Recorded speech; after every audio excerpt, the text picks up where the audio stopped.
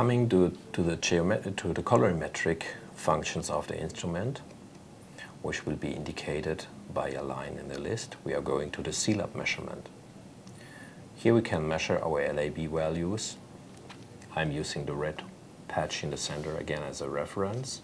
I have to select reference with the control buttons. I measure the red color and I get my LAB values. I move the instrument to sample folder.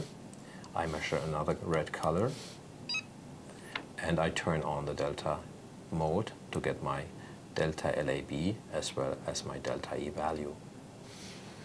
Beside the LAB values and the delta E, we also can show our reference values and color samples as a color circle. So we select CIE color circle. And now again we measure a reference. In that case we take the blue one. We measure the blue reference. It will be shown in the color circle where it is located. We are changing to sample. We take another reading. Now we turn on the delta mode again with the triangle symbol.